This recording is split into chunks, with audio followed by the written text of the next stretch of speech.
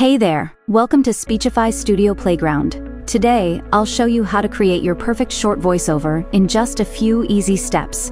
Speechify Studio Playground is great for creating short-form audio, like quick sketches or instant voiceovers.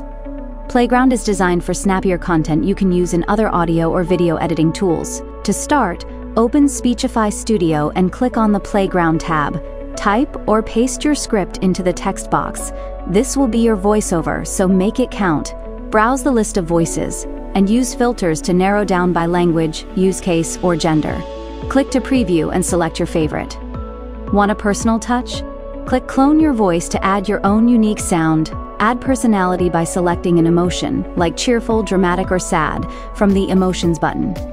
Then adjust the speed to go faster or slower, pitch to sound higher or deeper, and volume for the right level. To make it sound more natural, add pauses. Just pick the length, and Speechify handles the rest.